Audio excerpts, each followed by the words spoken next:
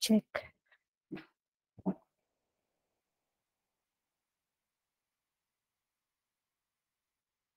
Check. Okay, welcome back after the break. You can see this is recording, okay. Okay, so we were looking at the first guide post. We'll look at some examples, how the Word of God, um, teaches us different things in our life. Okay, we look at an exciting example about marriage. All of you young people here. So, when you come to a season in your life where you have to settle down, you have to get married. Okay, some of you think, should I get married or not? Okay, is it God's will to get married or not? Okay, so then you're praying, and but God has already revealed it in His will, in His word. Okay, yes, God wants each one of you to get married unless He tells some people specifically or no. Okay, but the rest of us, we all know it's God's will for us to get married. And how do we know? It's written in God's word. Okay, Genesis chapter 2, verse 24. What does it say?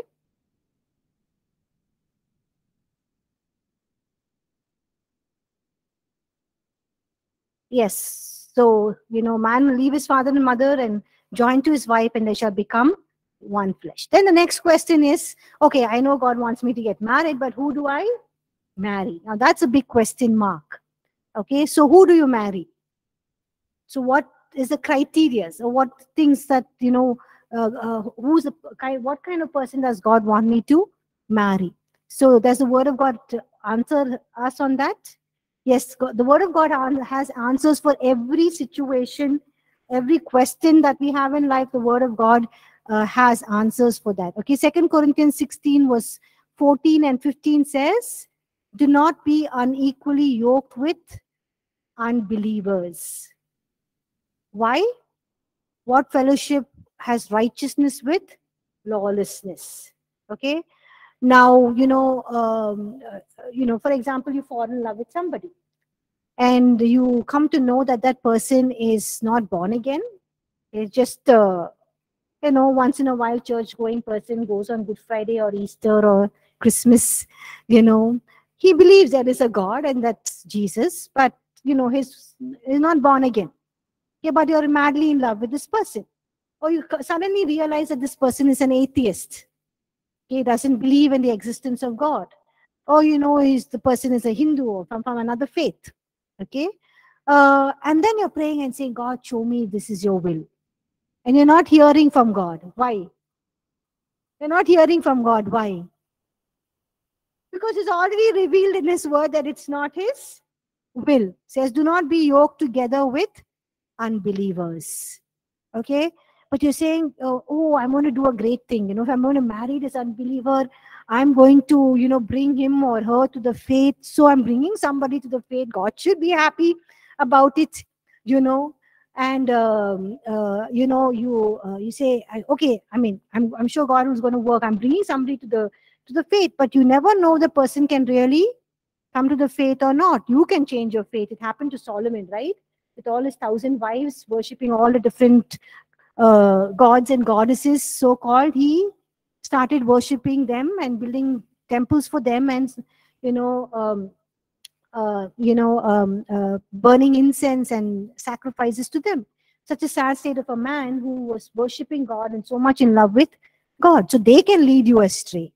Okay, you're so confident you're going to bring them to Christian faith, but they can also lead you astray.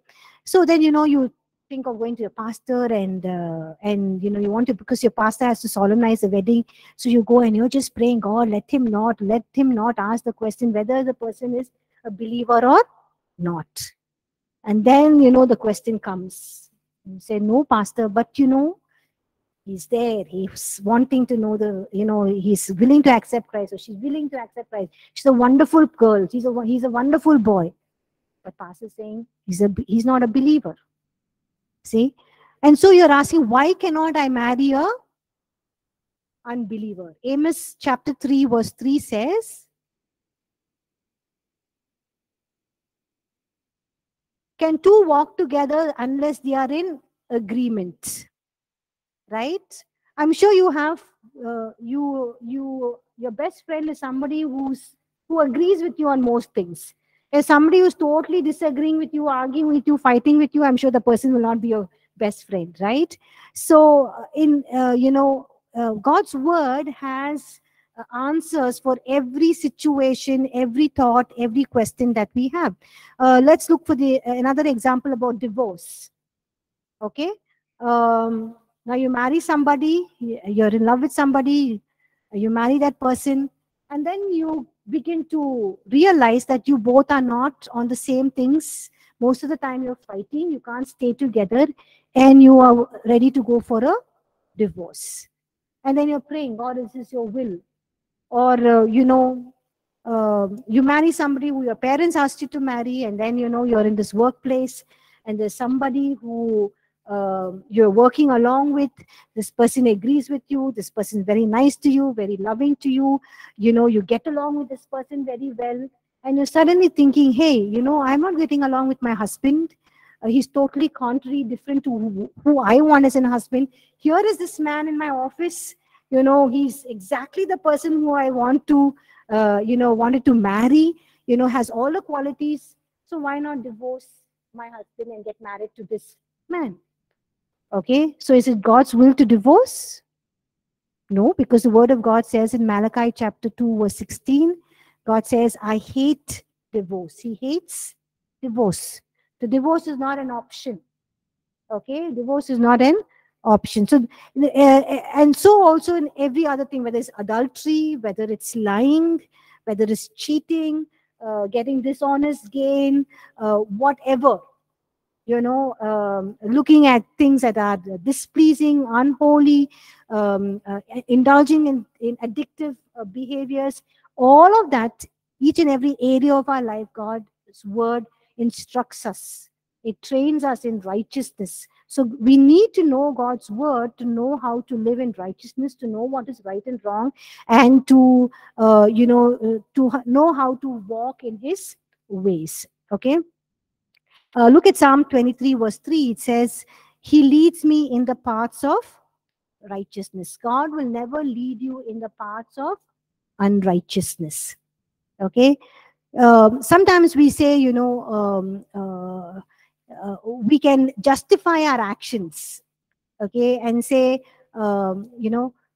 maybe I married a man who's my parents got me married to an unbeliever, to a person who's not born again, and now I started going to church, and I've accepted Christ as my Savior, Lord and Savior, but my husband is not. He doesn't come along with me to church, to prayer meetings. He's not interested about God, and you stay going to church, you start volunteering in church, and then you meet this man or you meet this woman who is totally sold out for God, who's doing everything for God, and you become very friendly with that person, and then it slowly moves on to you both of you are start beginning to fall in love with each other. So you can justify your action and say, I can divorce my husband because now I am born again, he's not born again. Okay, he's not following the Lord, but I'm following the Lord, and I want somebody to come with me to church, somebody to involve with me, just like this man or this woman who is in church, who does everything, who is sold out for God, who loves God. So I think it's okay. I think it's God's will for me to divorce my husband and to marry, because I'm marrying somebody who's born again, and we are going to together build God's kingdom. We are together serving God. Imagine what an impact we can make. So all of these things, lies that we can fill our minds with. And the devil is saying, okay, you can do it. It's okay. Everybody is doing it. You also can do it. Right? Like everyone in your class is cheating or copying the test. You can also do it. Right? Everyone is having a relationship even before they get married. They're doing a whole lot of things outside marriage. It's okay for you to do it. It's acceptable. But we need to really go back to God's word, because God's word is our standard. That's why I said we need to renew our mind daily with God's word, because we need to replace the lies with the truth of God's word. Otherwise, Satan can subtly bring in things, and he can lead us astray, even when we are in the ministry. right? Many men and women of God have fallen because of extramarital relationships or because of money issues, no, not being accountable, saying, anyway, I'm serving God. This is my church. I can do anything with the money that I get, but we're accountable to God for even that money that comes. It's tithe money. It's God's money. It's not my money because I run the church, but it's God's money. I need to use it in a way that's honorable. I'm accountable to people who are giving that tithe money. Even the time that we spend, we're accountable to God for the time that we spend. Did you know that we're going to stand before God not only for judgment for our sins, but also for the way we spend our time? It's written in the Gospels. We're going to be accountable to God for the time that we spend. Okay, so it doesn't mean that I'm in ministry, I can do whatever I want, but even in ministry, I'm accountable to the way I spend my time. Even your secular job, you have 8 hours. You can't just be sitting there and looking at your screen, looking at the news today, looking at the videos, you're shopping online while you are at work. No, that's not honoring God. That's not honoring God with your time, because those 8 hours, you're accountable to that office who's paying you, right? You need to spend that time in an honoring way, and God is watching you, what you're doing in those 8 hours. So if we are not, if God's word is not filling our hearts and minds, then we can be led astray in doing things that dishonor God. So the first thing is, the first principle is recognize the general teaching and instruction from God's word. God's word is our standard. Okay. The second one is recognize the seeds in your life. Okay. Recognize the seeds in your life. Now, the word of God is, compared to a seed. Okay. Luke chapter 8 verse 11 says the seed is the word of God. When Jesus talks about the parable of the sower, in Mark chapter 4, verse 26 and 32, and Luke chapter 8 as well. In Luke chapter 8, verse 11, it says that God's word is compared to a seed. Okay, in John chapter 12 as well, John chapter 12, I think it was verse 24, unless the wheat falls down to the ground and dies, it cannot bear fruit. Okay, so here God is comparing his life and the life of his people. So the seed also is compared to life. Now, what else is seed compared to in the word of God? Compared to life, it's compared to God's word. What else? Okay, your faith as a mustard seed. Thank you, Charisma. What else? Offering, money, yes. Money is also compared to a seed where you invest and you bear fruit. It's like, you would put it in the to use and it bears fruit for you. Yes, multiplies. What else? Love. The kingdom of God.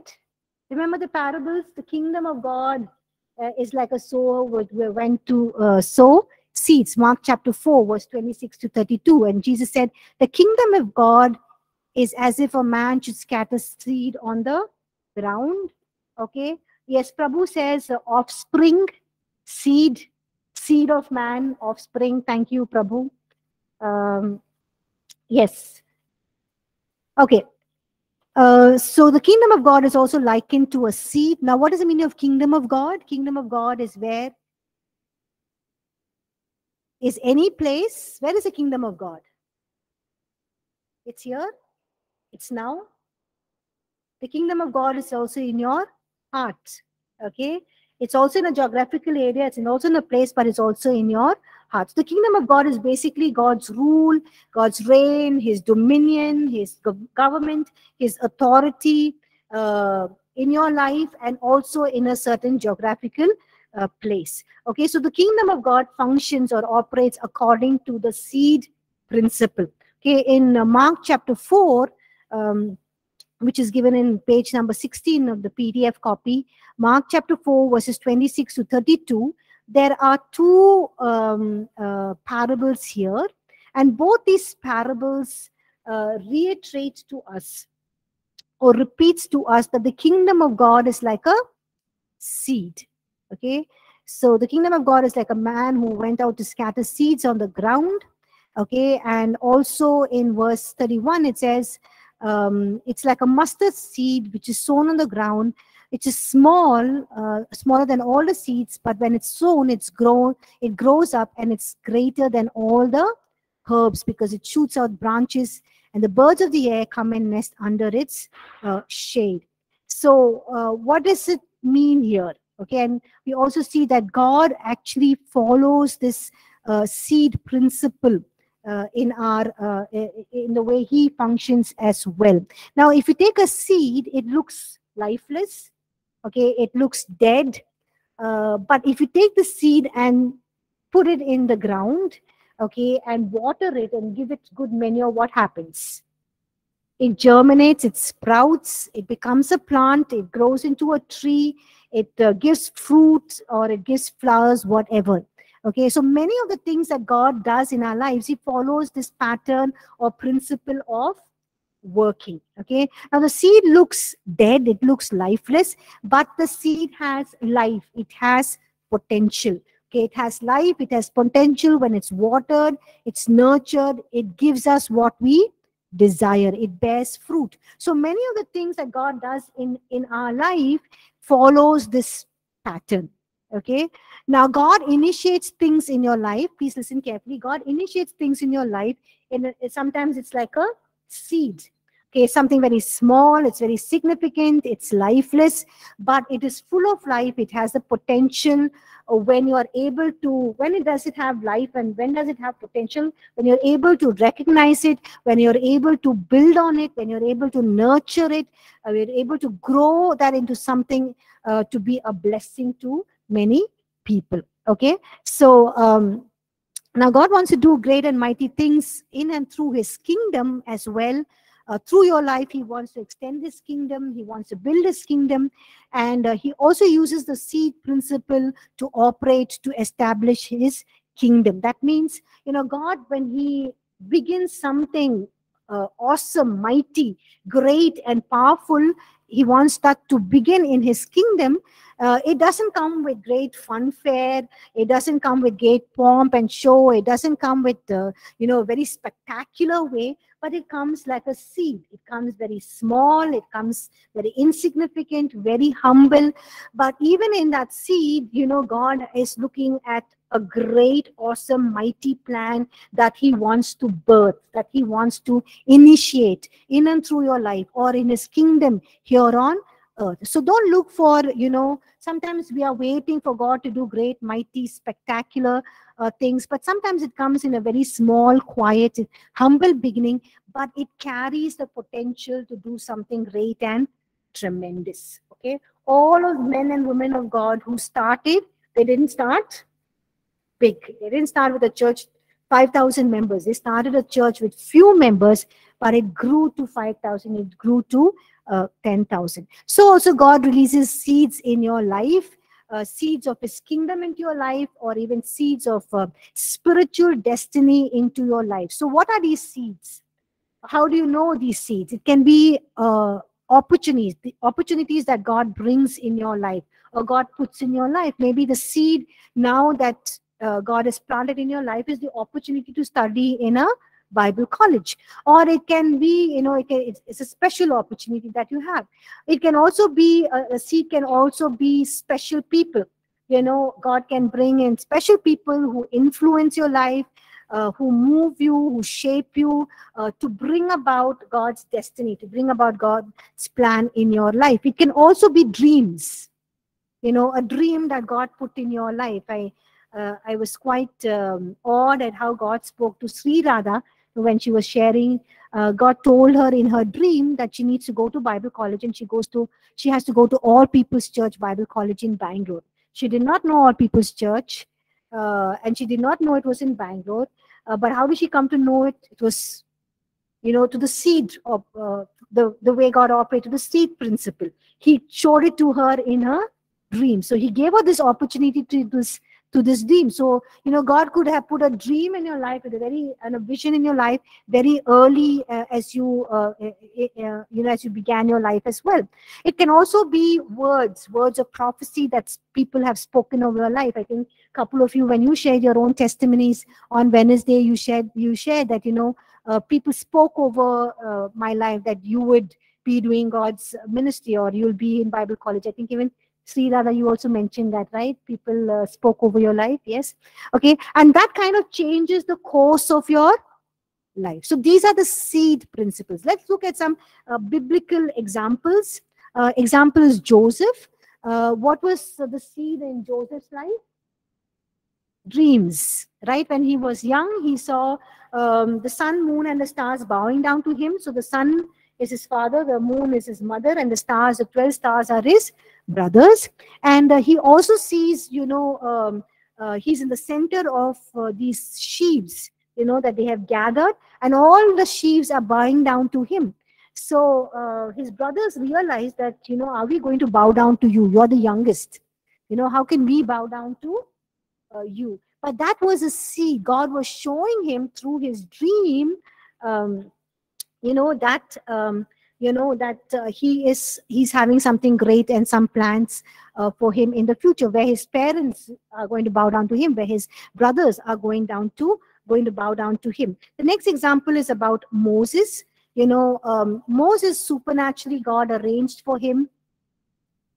Yeah, God supernaturally arranged for Moses, to be found by the princess in the water in the river Nile. He was taken as her own son. He was trained in the wisdom of Egyptians. He was trained to be the next Pharaoh. He was trained to be the prince. So that was the seed in Moses' life. But the Bible tells us that in Acts chapter 7 verse 22, Moses was mighty in word and deed. That means he was trained in the knowledge, in the wisdom, and also trained to be a leader. And Moses realized when he was in the palace that his calling was not to be an Egyptian, but he was actually a Israelite and a Hebrew. And he realized that God has brought him in that position to deliver his people. And he acts on it, but he acts on it at the wrong time, in the wrong place, in the wrong way. And it delayed a more 40-year period of God, delivering his people out of Egypt. Okay, let's look at another example. Esther. What was the seed in Esther's life? Anybody knows? What was the seed in Esther's life that God used? Queen Esther. Beautiful. Yes, it's a beauty. Now, can God use something as worldly as beauty to, as a seed to bring about his plan and will? Yes. It was because of her beauty that of all the women in Persia that, she was chosen. And of all the women who were brought, the beautiful woman, the king chose her as the queen. Okay. And when she had to go and tell the king, to save her people, she fasts and prays for 3 days, and all the people fast and pray for 3 days, and she dresses up beautifully, and she goes to the inner court where the king is, and you cannot go there without the king's permission or until the king calls you. And if the king doesn't stretch out the scepter, then you are taken away and you're killed because you're there without the king's permission. And when the king looks at Esther, he looks at her beauty. And it's a beauty that brings her inside his presence, and she's able to, deliver her people from Haman's evil plot. Okay. What about Paul? What is the seed in Paul's life? Paul was a great evangelist, a great missionary. He wrote many epistles. How did he get all this knowledge? Gamaliel. He was schooled under the most wise man of his day, the wisest teacher, and one of them was Gamaliel. And so he knew the Old Testament scriptures very well. He was so well versed in the Old Testament, and that was the seed that God used to, for Paul to further his kingdom. Okay, so we see that, in your own life, see what are the seeds God has sown. Okay, giving you some example. I want you to think, because looking at your seeds can also show you, what is God's plan and purpose for your life. Write it down. Take those seeds very, very seriously. And, a warning is, just like God uses seeds to show, to reveal his plan and purpose for our lives, the enemy can also sow weed seeds. Remember when the farmer went and sowed, the enemy came and sowed wheat seeds, and the weeds came up, but the farmer did not pull out the weeds because it would destroy the plant. So there are many seeds that the enemy can sow in our lives, which can choke and destroy God's seeds for our life. So we need to be very careful. Now, what are some of the weed seeds? Now, some of the weed seeds can be our parents. Our parents divorce. When the parents go through divorce, it has a huge impact on the lives of children. Okay, sometimes parents speak negative things. You're constantly hearing of parents speaking negative things. Okay, so that can be a weed which can destroy your life. For some of us, it can be abuse. Child abuse. Many of you are beaten up by your parents. You're not taken care by your parents. Some of us, as children gone, or even as grown-ups, we go through sexual abuse. It leaves a dent in your scar, in your emotional part. And these are seeds, weed seeds that the devil sows in, or addictions or passions, and we need to get out of it. Whatever is our past, we need to ask God to shut those doors in our life. We need to apply the blood of the Lamb, seal those doors in the blood of the Lamb, and, say, Satan, you have no access. Because, Satan can use those things against us to hinder us from knowing or from pursuing the seeds that God has for us. Seeds of, that will help us build his kingdom, and also will fulfill our spiritual destiny. So we need to uproot those seeds. We need to get out of it. Otherwise, it will hinder the work of God in our lives. Okay, so that is the seed principle. The next one is recognize the stirring within. Okay, we'll spend some time in questions. So if you have any questions, you can ask at the end of the class. Recognize the stirring within. Okay, now the example given here is about Nehemiah. Now, Nehemiah was, a Jew. He was taken, when the Babylonians came and destroyed Jerusalem, he was taken as captive. Now he is as a cupbearer to the Persian king. And, one of the brothers go back to Jerusalem, and they come back, and, Nehemiah asks him about the city of Jerusalem. And when he hears that the walls of Jerusalem are broken down and the gates are burned down, what happens to Nehemiah? He's so grieved. He's so broken. He starts weeping and mourning for many days, and he spends time fasting and praying. Okay. And then we see that he goes back to Jerusalem with permission from the king, and he receives, all the material required to raise up the wall of Jerusalem. He goes back and he builds that wall of Jerusalem. In spite of all the difficulties and in spite of all the hindrances, he goes and builds the wall of Jerusalem. Now, this, many people would have heard when all these people came back from Jerusalem, they would have all heard, the walls of Jerusalem are broken down, the gates are broken down, but none of them felt, very grieved about it or sad about it. But for Nehemiah, it was not just something that he was emotionally stirred up, grieved or saddened about, but something, a stirring in his heart. That stirring in his heart actually led him to go back to Jerusalem, leave his job, get permission to go back and to build a wall of Jerusalem, and to build it in spite of all the difficulties and the hindrances that he face. And he says in Nehemiah chapter 2 verse 12 that God put this in his heart. So the stirring in his heart was from God. So now there are many things that God wants to do here on this earth, and how does he reveal his plan to us, or his heart to us, is through a stirring. Now the stirring is not something that is very emotional, like changes like the weather.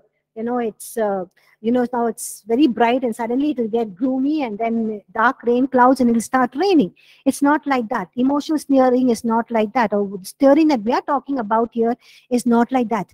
Okay, I'll give you an example. Now somebody comes to your church or comes to the Bible college and they're presenting about street children, and your heart is very stirred and you start crying. You see these children, in the streets, how they're abused, how they have no family, how they have no homes, they're eating from the dustbins. You're very moved, you're crying, you're so sad.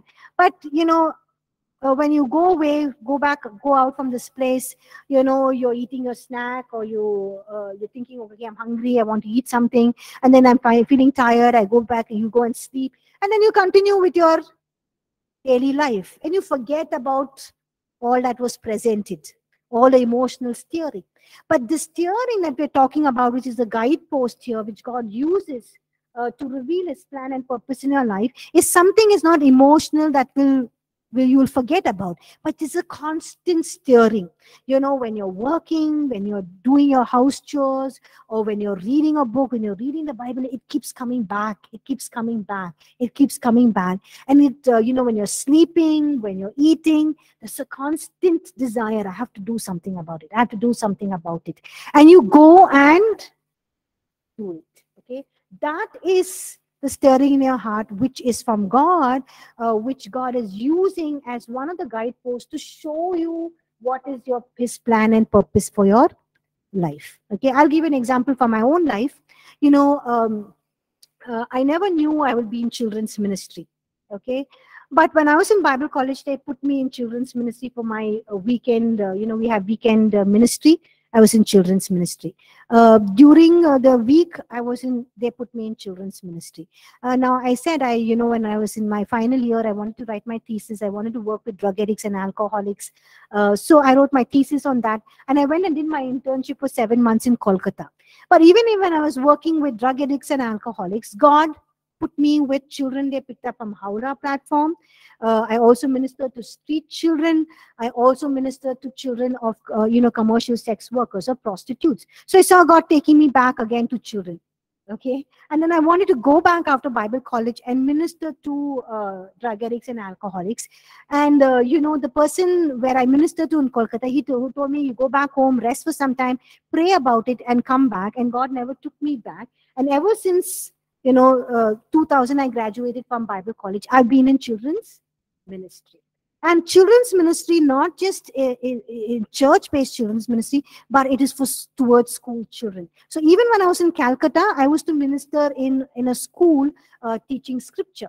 Then I went, after Bible college, I went to Mizoram, up in the northeast. There also I was ministering to children in school, and I was teaching scripture. And when God brought me back to Bangalore, he took me to a place where I was actually working in a place of, it was a family ministry. I was not married. I was just, handling all their programs for them, arranging all their programs. And suddenly one day my boss tells me, hey, you're good with children. Why don't you start a project with children? And back again with school children. So we wrote this whole project. We initiated this project. We wrote the curriculum, and we started the school ministry, this ministry in schools among children, teaching scripture. Okay. And then after that, I had to leave that place and go, and, that happened in April.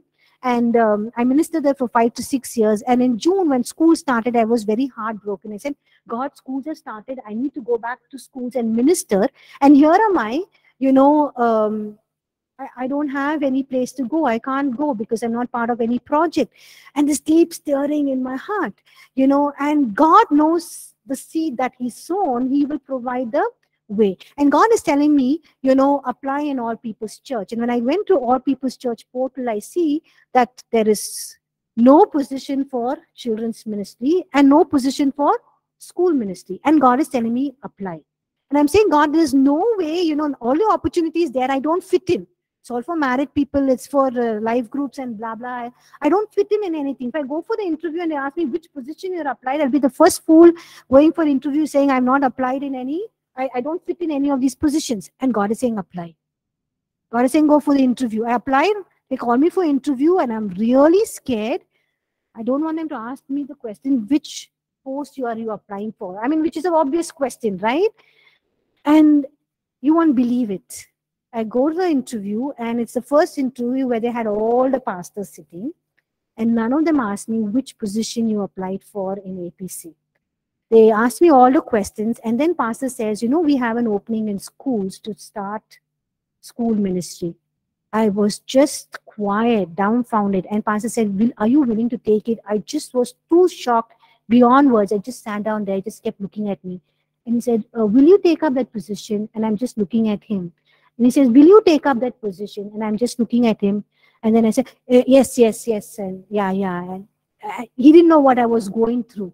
And when I was walking back, I was just, crying and saying, God, our passion. Actually, it's not my passion. It's God's steering. When God steers that, you never rest, you never sleep, you never do things till you are, doing what God has asked you to do. And, I started Catalyst. I wrote the curriculum. We started it in schools. We were doing around 82 classes in a week. We were going to different schools. We were teaching 82, 74 periods in a week to school children, scripture to all the children. And suddenly we stopped in 2018, 2019, we stopped, and it broke my heart. I kind of lost my passion. It really broke my heart.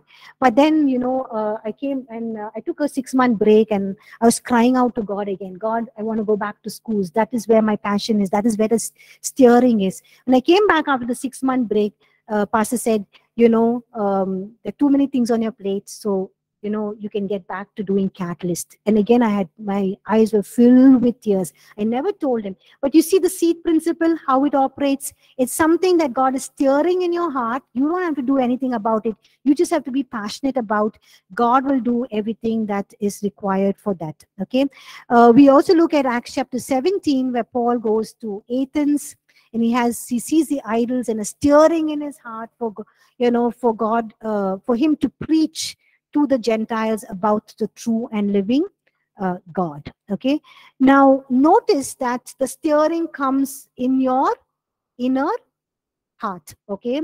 Where you feel that provocation, where you feel that compelling, and it is God putting his plans, his purpose in your inner heart. Okay. So, and is moving you into action, to doing something about it.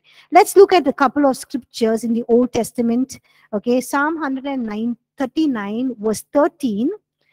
The psalmist says in Psalm 139 verse 13, God formed my inward parts. Now the inward parts is basically talking, if you translate that in the Hebrews, it means kidney. But the same word which is used in the other places in the Old Testament refers to your soul, your heart, your will, your emotions, your passions, your desires, your thoughts, your feelings. Now God works in your passions, your desires, your thoughts, and your feelings. That is where he sows the seed. That is where he stirs you up. That is where he counsels you. That is where he is giving you revealing you his plans and his purposes for your life. Okay, because this is formed by God. Okay, your inward parts is formed by God, and that is where God will be instructing you and counseling you. How do we know this? Psalm chapter 16 verse 7. This is not in your notes. Psalm chapter 16 verse 7. He says, God counsels us in our heart. Again, the Hebrew word there, when you translate, is kidney, which again means your soul, your passions, your desires, your thoughts, your feelings. So where does God instruct us? In our inner heart, in our passions, in our desires, our thoughts, our feelings, because everything comes out from our inward part, our inward part, okay, our heart. Proverbs chapter 20 verse 27. Proverbs chapter 20 verse 27. All of these references are not there in your notes. I'm just giving it to you.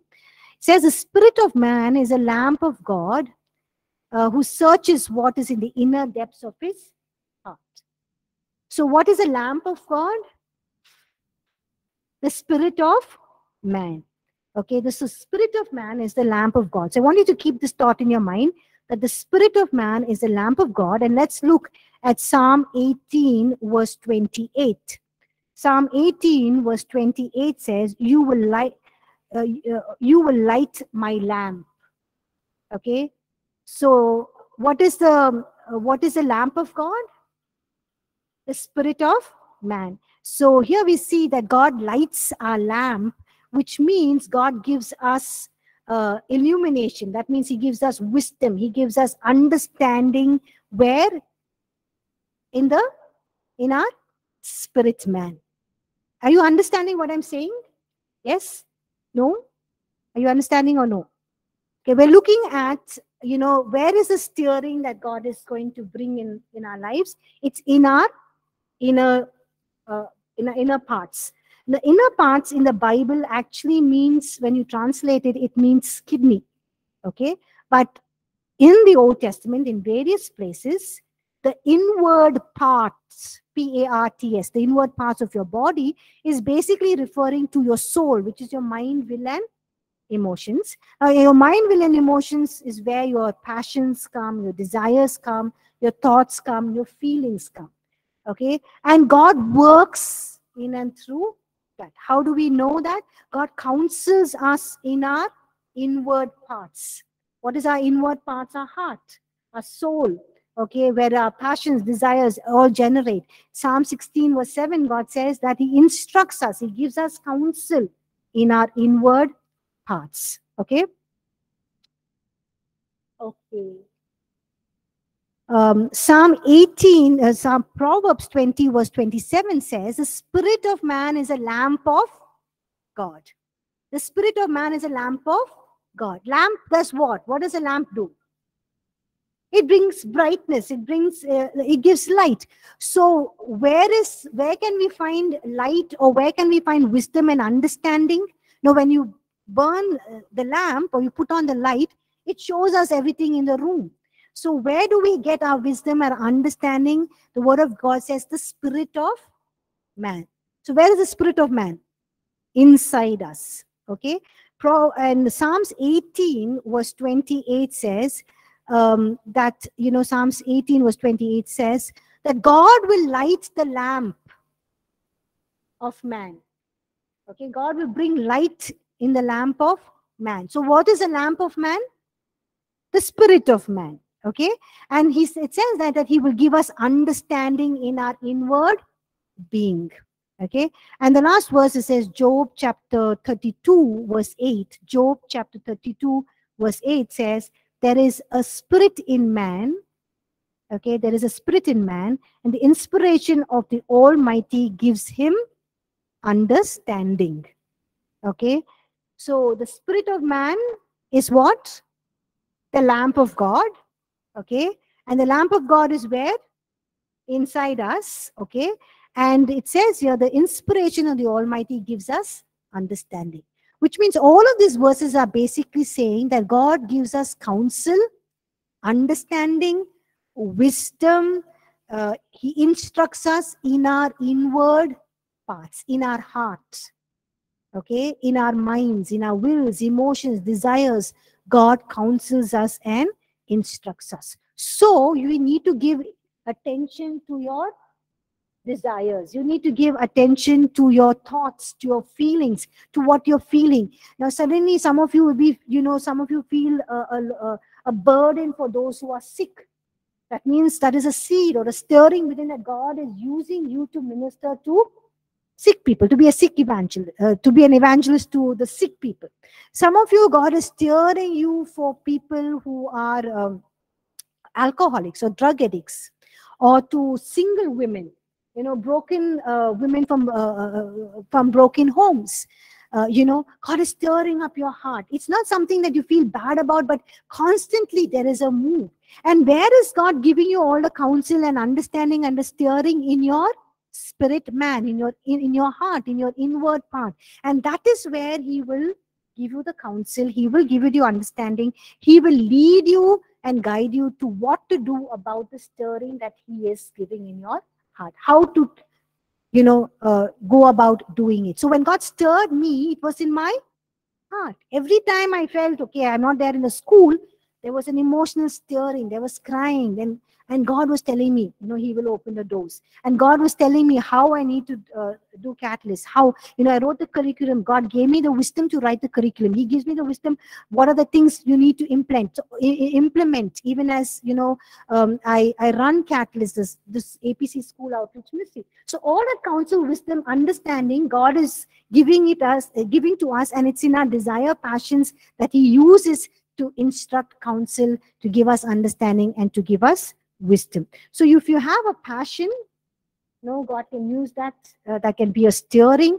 I hope you're understanding what I'm saying. Okay.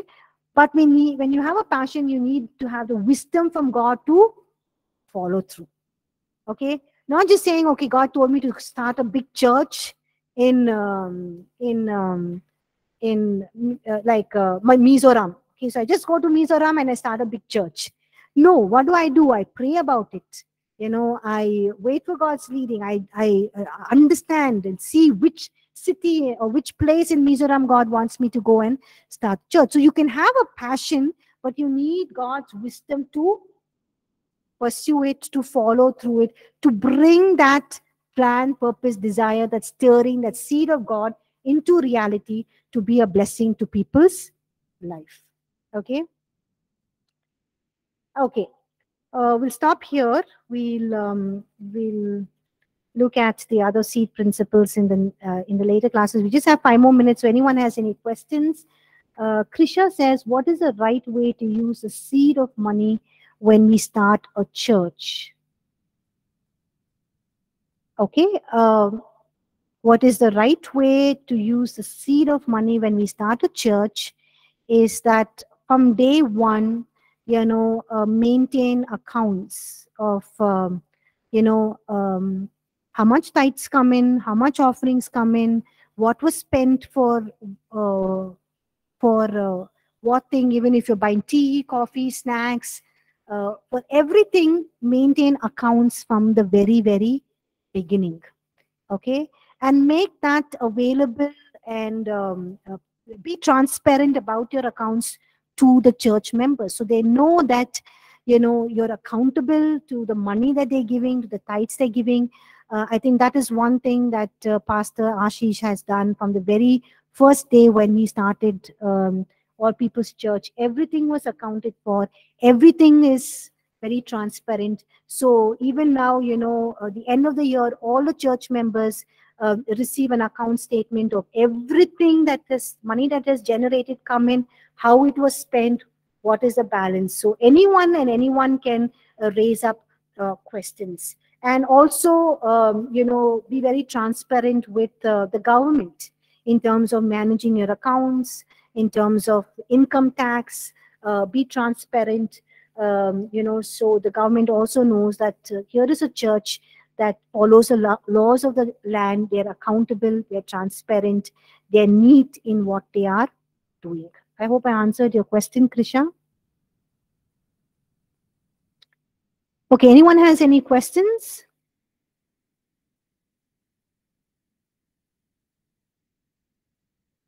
Yes, Rin.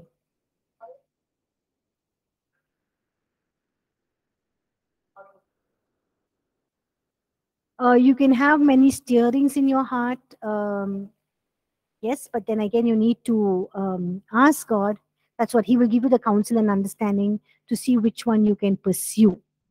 Or sometimes all the stirrings can also, be connected to just one thing. Okay. For example, I had a stirring. I loved children. When I was a kid, a young person, I loved children. So any child lost in church, they say, find Selena and you'll find the child. Okay. And when I was in grade 12, I started teaching in Sunday school. But I never knew that I'm going to become a children's pastor. One day I'm going to be in full-time ministry, ministering to children, which I never knew. But just there was just this love for son. And whenever I hear any child crying, it really stirs up my heart. It's a burden. So there are different things: love for children, when they're crying, I have a burden for them, for those children who are lost. See, I have a burden for children, but not for specifically for children in church, in the Christian circle. I have a burden for children in schools, for non-Christian. How will they know the gospel? How will they understand? So children is a broad term, but then it's narrowed down to ministering to specifically children in schools, and not to teens in college. So there can be many steerings, but it'll all come to boil down to one focused thing which God wants you to focus on, and stir you up towards that, and lead you towards that. Can we recognize the burden? Yes, we can recognize the burden, because that's what Nehemiah felt. He felt very burdened that the walls of the city had broken down and the gates were burned down. So it can also be a burden that a stirring in your heart can become a burden. That's why, a stirring, how it's just an emotional stirring or it's a stirring from God, is when it becomes such a burden that you have to go and do something about it. Okay, you have to go and do something about it, because it's a burden. You have to lighten your burden. You have to do something about it. You go ahead and do it. And then that stirring is not just emotional from you, but it is from God, and God is using that as a seed in your life, to fulfill his plan and purpose and to bring about his kingdom. Did I answer your question, Prabhu? Did I answer your question, Rin? Yes. Did I answer your question, Prabhu? Any more questions?